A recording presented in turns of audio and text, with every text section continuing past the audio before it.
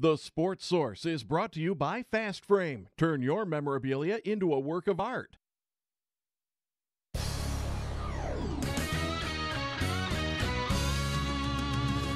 You are watching East Tennessee's first and only year-round sports talk show on television.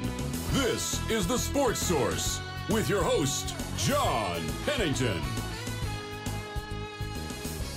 Good Sunday morning. Welcome into the Sports Source. We have a jam-packed show for you. Today's show, of course, brought to you by Bill Hotson Associates. We appreciate them presenting the show.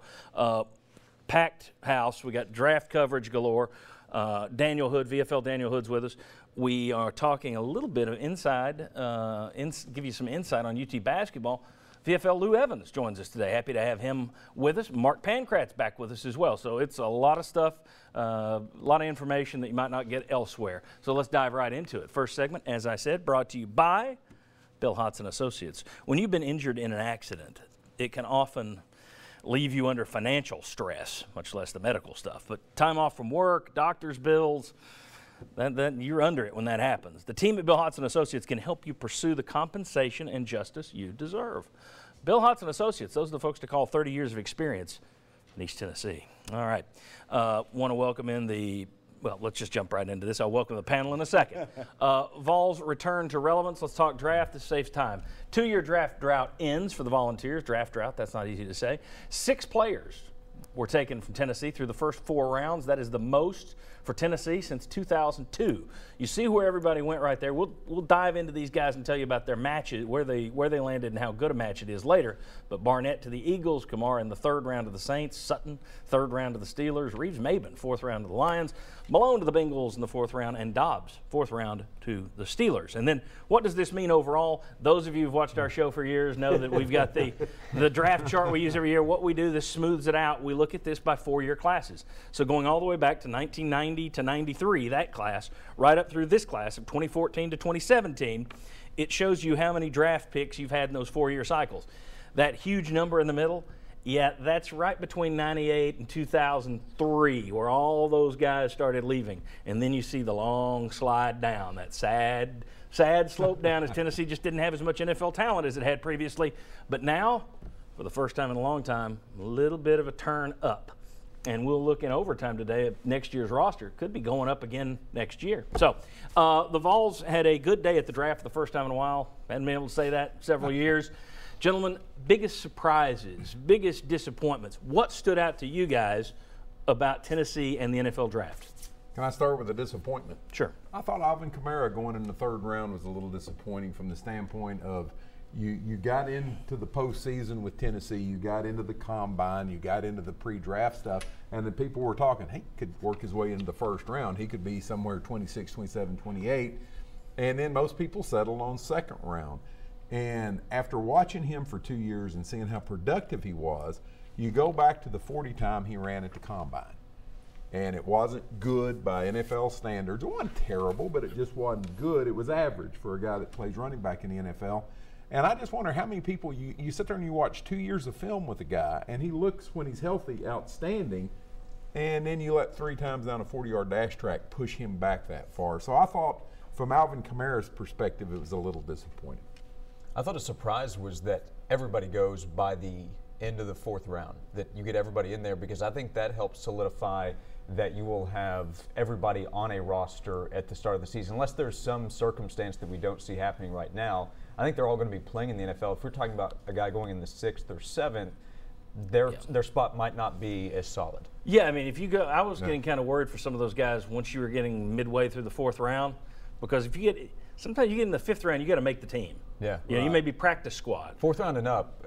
There's enough money involved that you're probably going to make the team. Yeah, 4th round up. So some of those guys like Malone and Reeves-Maben, I was thinking, okay, if this drop. Well, I didn't see Reeves-Maben. That to me, that was the surprise. Yeah. Go ahead, Chuck. Jalen, that was my surprise, that with the shoulder problems, I'll say, that he went in the 4th round. A surprise to me was that Tennessee had a player taken in the 1st round before Alabama or Florida had a player taken in the 1st round. That can kind of gig it in a little bit.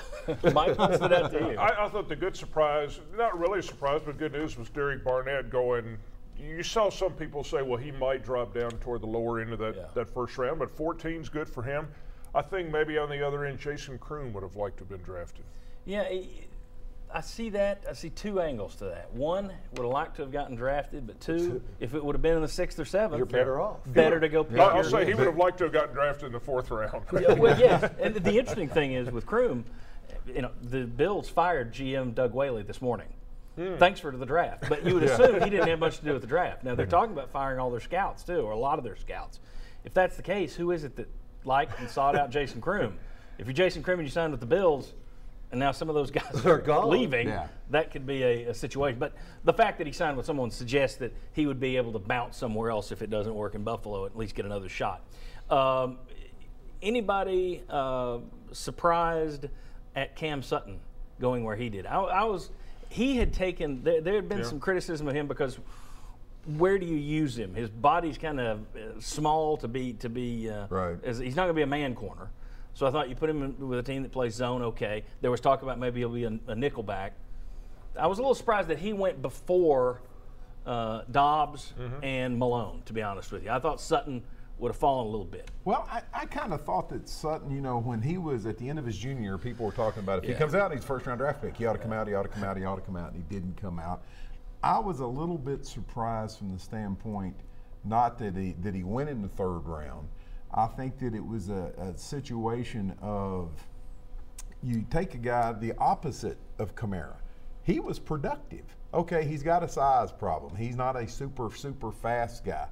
But I think somebody looked at his tape and said, you know what, he doesn't fit anything we've got. But look at how he plays. Look what he does. Look at the production he had as a player. So I kind of thought all along that he would be in that and the third Steelers round. Also help you in special teams. For a long time, of course, the Patriots, but the Steelers seem to do a very good job of evaluating, and their drafts through the years, to me, seem to be pretty solid. So the fact they took him says they saw something obviously they liked there. Well, it's interesting. I mean, Mike Tomlin, Butch Jones, everybody knows their friendship. UT uses it in recruiting all the time. The quote from Mike Tomlin that I'd be happy to send my boys to play for Butch Jones. So clearly, I think he knows what he's getting with UT. I was talking to Daniel Hood earlier that happens a lot in the NFL, that coaches go back to certain reservoirs. That's a good thing. And the for secondary, Butch Jones, if he's got those connections, was the biggest area the Steelers improved last season over the previous season. It was a liability 2 years ago. Last year, they had some hitters in there. They were making plays. All right, Sean Payton spoke glowingly of the class overall, and of course ends up taking one guy, Alvin Kamara. All right, and the Browns didn't take anybody. We'll talk about that a little later. Let's go ahead and cut this segment short so we can do more stuff in the next segment. What we're going to do, we're going to run through the first 3 guys drafted. I want to talk about them specifically: Barnett, Kamara, Sutton, where they landed, which guys got good fits, which guys maybe not. Come on back on the Sports Source.